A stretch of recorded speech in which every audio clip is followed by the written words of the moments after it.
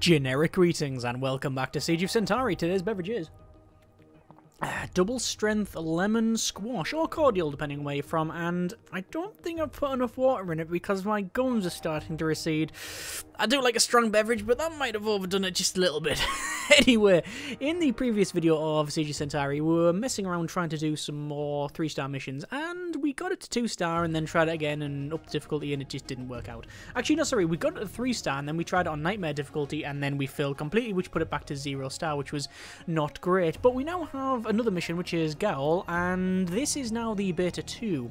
And among other things, there's been several changes, additions, and now there is the, I was going to say ability, but it's more the need to equip your towers. So you can see we have a number of towers here, which we can, if we want to, just say default, and it will pick the towers that we are taking with us. Sadly, not all of the towers are listed in here. I don't know where some of the really big towers were, like the, I can't remember the name of it, but there was a really, really good tower that I liked that was stupidly long range and stupidly big damage, but it's not listed here. I don't know if it's been removed temporarily while they rebalance stuff. But anyway, I digress. And now we have to equip our towers, which we have done. You can see that this one here, we have the destroy all enemies objective, which is the standard 1 for 1-star. We've got upgrade the colony to level 3, that's fair enough, and prevent the hooded turbine, which is a new enemy, from reaching the colony. So this is this one here, combines a strong shield generator with powerful engine and attempts to rush past defense. So it's going to rush very quickly towards our base. So that one and upgrading the colony to level 3 go sort of hand in hand. So that's sort of pointing towards us perhaps defending around the base. I think so. I think that's probably what we'll do. Anyway, I digress. There's nothing red here, so we don't need these SAM sites, which is why the game has not given us those. But we do have 11 points in order to upgrade our towers. So what sort of towers do we have? Well, we've got particle cannons, corrosion mortars, all the things listed here. And the towers have up to 3 upgrades, mostly 2 or 3 for them, I think. Yeah, 2 and 3 is generally the one. I haven't seen a 1 rated tower there. And I'm just going to check to see what sort of towers we need. So we've got some masochists, which are individually weak. They are very fast, though, and accumulate to an overwhelming effect. Martyrs, slow frigates equipped with shields. Okay, not great, but that's a lot of shielding. More masochists, destructors, martyrs, eradicators, hooded turbines. So it looks like at least half the enemies are shields. So we want to pick things that'll do a lot of damage to shields. So we've got the ion cannon, which is well, that does heavy damage to shields for a start off.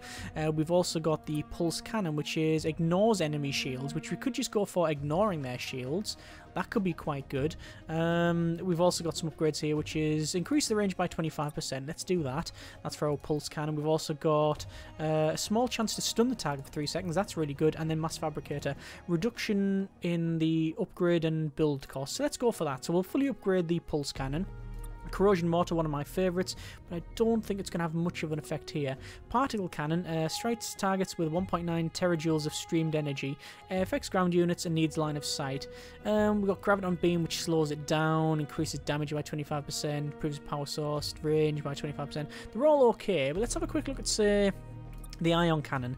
Ballistic payload, an actual payload which can do physical damage to the target. Okay, that's not too bad. Shield Disruptor, which is the EMP orbital ability, now overloads the shield generators of the affected units, dropping any existing defensive shields. Ah, okay. So that means that even though this is a tower upgrade, it upgrades our orbital/global abilities. I would have assumed that in like a future beta there would be equip towers and equip abilities, but maybe that's not the way we're going. Anyway, I think we're going to get that. In fact, we're going to go with all of these: ballistic payload, shield disruptor, and improve the range by 25%. That's our ion cannon there. In terms of the drone bay, we've got reduction in upgrade cost. We got, what's this? Double the amount of reinforcements provided by the reinforcement ability. That's brilliant. We don't even need to build a drone bay. Just having it with that is good enough. And also repair drones. Release drones that repair surrounding damaged buildings and units. That could be good, actually, and we'll place one on just near our base and upgrade and heal the base. That, yeah, it's not too bad.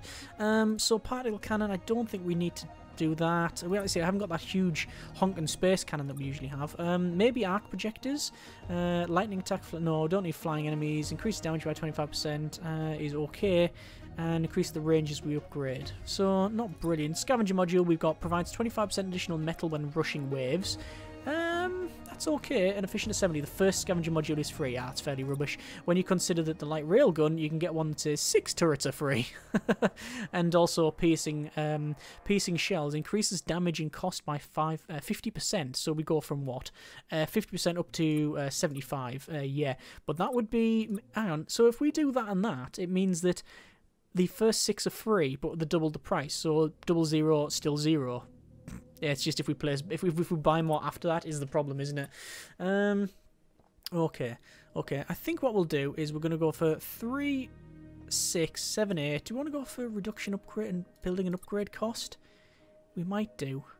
And then perhaps 25% additional metal when rushing waves, and then the first 6 turrets are free. I think that'll be okay. We'll try that. We can only try that. We're going to go on normal difficulty, and we'll see what happens. I don't anticipate coming close to winning this. The general rule at the moment is that you just lose a lot of time until you figure out which is the best build. So looking on the map, we can see that we have our colony to the far west here.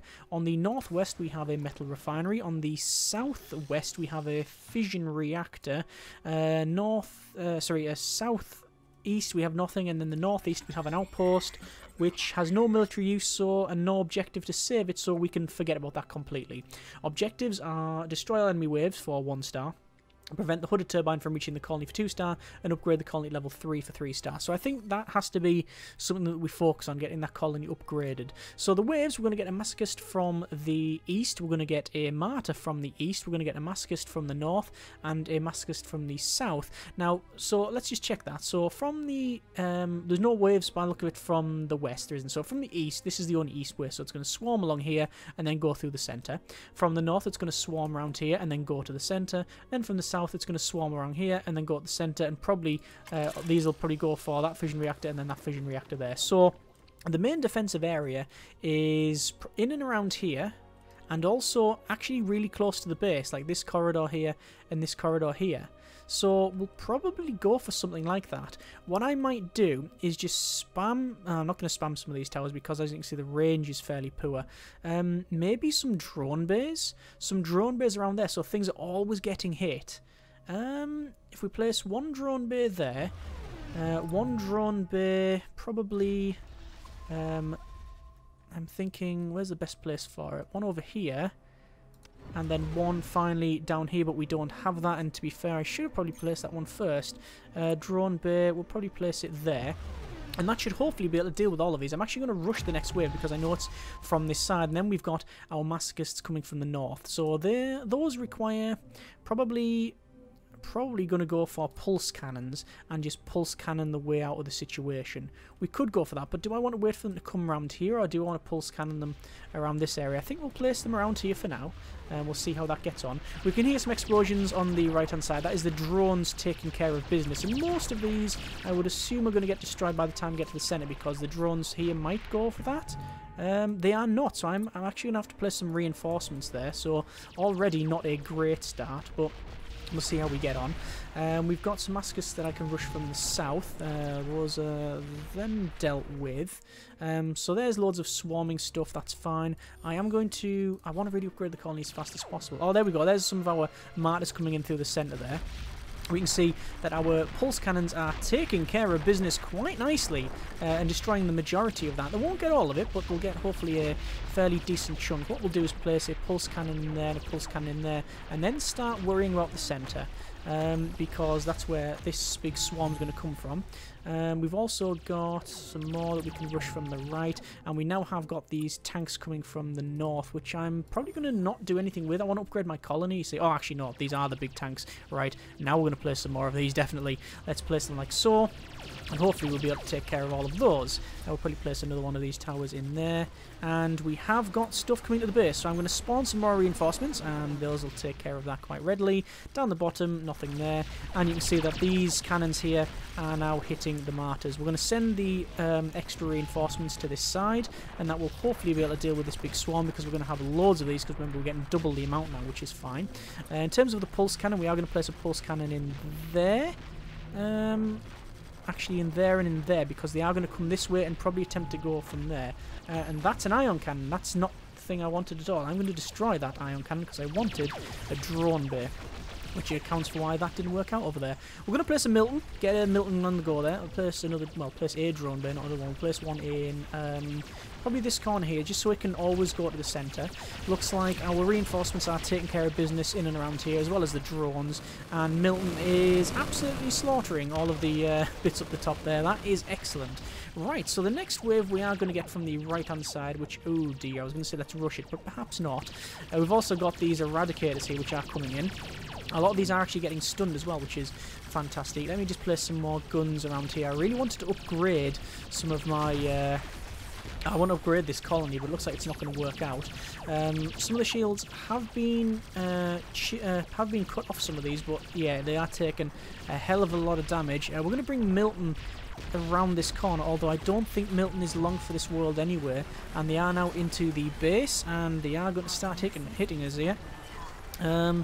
How far is Milton away from dying? Milton is not too bad. He should be okay, I think, for dealing with these, but we'll see how we get on. So let's place some of these towers here. So we're just going to keep spamming the pulse cannons, ignores enemy shields, just because of the amount of shields that they have. And you can see Milton is getting absolutely hammered, so we're going to place some reinforcements there. I'm just hoping that these tanks have taken enough damage. They've taken a fair amount of damage, so hopefully... Well, they're definitely going to go and destroy that fission reactor. That's just going to happen. There's nothing I can do to really stop that. Let me rush the next wave, just because I want enough to upgrade the colony. Not only does it give us some more HP, it also, I believe, upgrades the guns, which is very welcome indeed. I want a drone bay around here, just because... that will allow us to then repair this thing. So placing a drone bay probably there is fine. So we've got our fast movers from there. We've got the mobile nullifiers, which will be appearing at some point as well. But how are these big tanks here? Them big tanks are coming around. We're going to save up our energy for the eradicator there. Yeah, they are getting around, but they're not too bad. Let me get a pulse cannon in there, and I'll probably upgrade that to the next level, although it does require a lot of money. With the beta and all the changes, I'm not entirely familiar with a lot of the stuff that's been added, so that's why I'm struggling on some of these missions now. We're not going to rush these. I might rush the one from the right though, just to get some more points, and probably get just some upgrades. I think goes in there, upgrade that pulse cannon. Wait until that one's landed and then upgrade that pulse cannon, and then this one up north I'll probably deal with a Milton. I'll probably just use a Milton, quite honestly. I just think these ones around here we do need to get upgrade to as much as we can, although I don't think I can get the next upgrade until we have... oh, it's just money. It's just a money problem now. Right, Milton's going to come into play. There's a Milton. I will also place some reinforcements as well, just to get some guns in there. You can see there are drones that are repairing that as well. It doesn't look like they repair the colony, which is a bit of a shame, and we've also got a hell of a lot more tanks coming in there, so let's place some of these here, and oh, looks like this is all kinds of bad. Milton is dealing with the majority of the tanks, but at least from the north, but we've still got the ones there. From this area, it looks like the pulse cannons have been dealt with, which is fantastic. So we now got the ones on the right-hand side with the mobile nullifiers. So what I'm going to do is probably get them in there and then start to upgrade some of these cannons. Are there any more down south? Yes, they are. These ones here. So we're going to keep these in play. I was going to say get rid of them, but let's perhaps not. We haven't got any more units coming on the right, so I am going to destroy that just so I can start upgrading these pulse cannons, although I have nowhere near enough money. And do I want to rush the ones at the bottom? I don't think I do. I don't think I do. Nowhere near enough metal as well, because we lost our metal refinery. There's the really fast movers there. We can probably place a couple of things to slow it down. Although, by the look of it, the pulse cannons are dealing with it quite well. Whether or not these are going to be dealt with is... oh no, they are getting dealt with. They are all kinds of getting dealt with.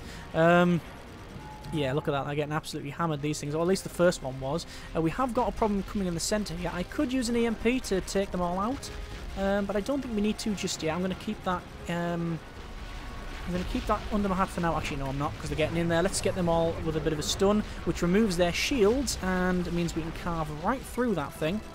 I'm going to go for an upgrade on these pulse cannons, which is not ideal. The timing's not ideal anyway. And looks like we've got these fast movers coming around. I am going to place these in, but I don't think they stop. No, it looks like they are stopping. They are stopping to try and deal with those. And you know what? I think we might have this. We might have it. We haven't got this upgraded to the top level, though, and I don't think I can. If I destroy it, will I get more money? No, it's not going to give us any more money because basically there's no more waves, so we can't get that colony to level 3. And that's a shame. I wanted to get it at a higher level. That's a shame. They've not yet reached the base. They are trying. They really are trying. But I think that's them. And I think that's making a note here. Minor success. A new achievement achieved, but doesn't say what it is. We are on leaderboard 279 for our first attempt. Or actually not first attempt, it's a couple of attempts. I have failed it a couple of times. 5 waves rush, time required 9 minutes 45 to win, 2-star rating, 1,131 enemies killed. So the only thing we didn't do then is upgrade the colony to level 3, and I think if I was just a little bit better in the with the placement of things, we could probably have done that. We probably could have done that. So what is the next mission? It is one down here, so mission 16, and that's all kinds of green. Don't allow the gliding crane to drop units. Destroy 500 enemies with power cells and destroy all enemy waves. In terms of equipment, if we go for default, it is giving us the full lot and also an additional upgrade point. So we got some gliding cranes and some punishers. We've seen the punishers before, but I don't think we've seen the gliding cranes. I assume they fly down and drop off units. The scarab, slow but more hardy version of the Reaper Swarm. Nullify we've seen, Clutch of Eggs we've seen, and the rest I think we've seen as well. But there you go, that's our next level. Okay, so happy with that. Yeah, I do like the way you equip the towers. I don't know where a lot of the other towers have gone. I assume, perhaps wrongly, that being removed for balance purposes temporarily while they tweak and change some stuff. Or maybe now it's a case of you can only pick... I know it would just give you the towers for each mission. But if we say go to cancel and go to the very first mission, does it allow us to equip? No, it's the same stuff. It is the same stuff. So, oh, and actually we're getting more upgrade points because of the star ratings. Ah, okay, right. So getting these higher up is going to give us more stars, which means give us more missions, and then obviously hopefully unlock some more towers and stuff.